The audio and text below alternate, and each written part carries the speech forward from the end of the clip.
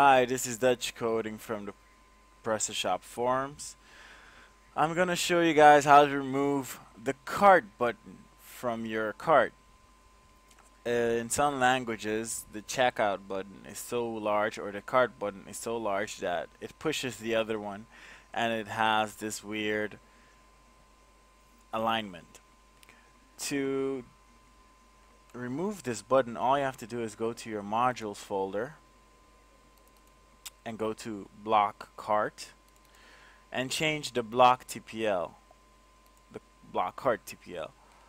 You'll go all the way down to cart buttons and you'll see which one is cart, the first one. So we will remove this first one.